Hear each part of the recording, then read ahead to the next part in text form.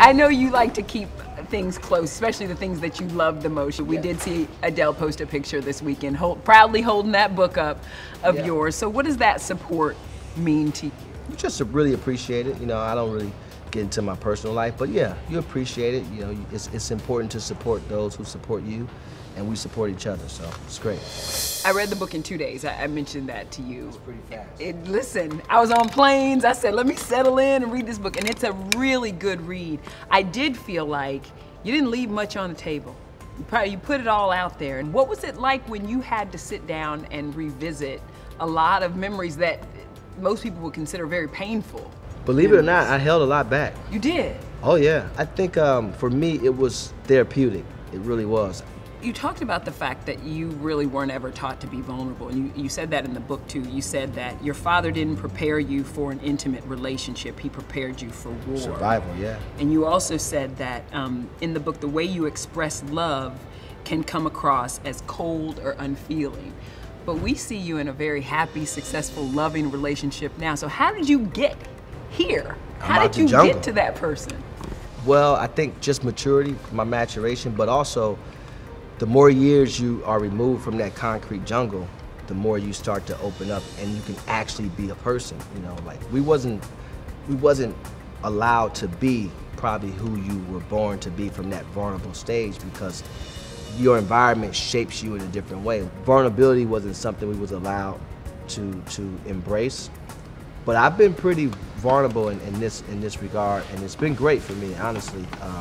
I've gotten a lot of feedback from friends all over that said this has been very therapeutic for them. I think one of the stories that stood out to me and sat with me was you talked about, number one, why it's hard for you to trust. And you said, when you see your mother walk away holding tighter to some bills than she ever held on to you, something broke in you that you could never repair. Yeah, that was tough. That was tough. And something changed for me at that moment too. Like at 6, that was one of the moments where I'm not gonna say I was fully a man yet, but I became more of a man because I had to exude a certain behavior towards my mom at that time that I had never done before. LeBron wrote the foreword of the book. Tough for me to get through. And he talked about, you know, the perception that people have, like that he made you. And he said that couldn't be further from the truth. So in your own words, like just that journey from being a member of his inner circle to now becoming this man that we see. Yeah, well, I don't want to overlook the opportunity because I'm thankful for that. Like, you know, I think oftentimes people get to a place and it's like, I got here on my own. I didn't get here on my own. I had a ton of people sacrifice, whether it's family, through time, just time. And then obviously, you know, people that support me along the way. For me, I was coming from a place to where it was different because once I got the opportunity, I already knew who I was as a person. I was used to doing things. I was a homeowner, I worked in my dad's store, I had an entrepreneurial spirit. The first line of the introduction of the book, you write, "I'm not supposed to be here." Yeah. So do you still have those pinch me moments, those sit back, like Denzel is your casual friend type of what is life? Well, you gotta moment? understand, for a black man growing up around the way, that's unfortunately not uncommon. Yeah, and I think when people hear you say that, they have this just snarl about it, but it's true. If you have an entrepreneurial spirit in the black community, where's your options? We only was able to turn to what was in front of us, that we didn't place there, but that's where we saw an opportunity to gain finance. But that doesn't take away from the genius. There's plenty of geniuses within our community that are comedians, that could be the next, you know, tech person, but we didn't have anybody believing in our idea. You know, I do wonder how this man sitting in front of me did get here, because you wrote in the book, you said, you were always the smallest guy in the room, ready to take the biggest swing. That was true.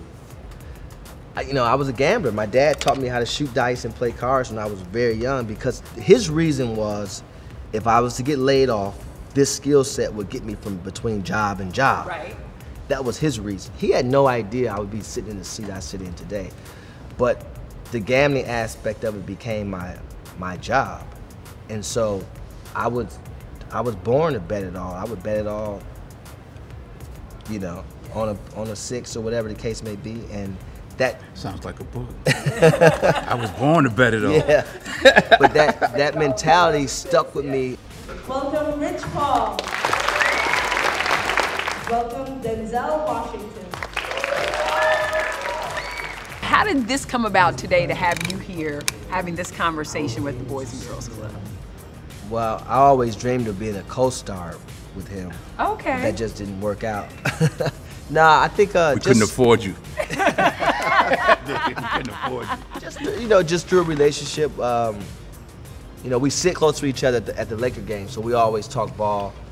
And then, you know, just through that, you know, kept in touch. And so, you know, it's just organic, very natural thing.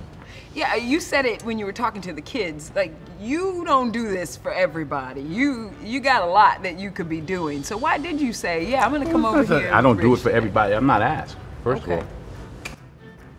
Plain as that. Yeah, plain simple. And Yeah, plain and simple.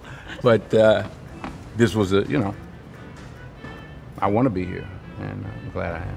You believe in what he's saying and his message and kind of who he's being in this world. I believe in the Boys and Girls Club. I know what it's done for me. I believe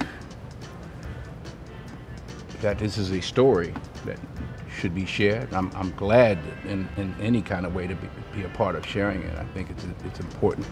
I think what happened today is what it's really all about. And for these young people to look at someone like Rich and go, hey, if he can do it, I can do it.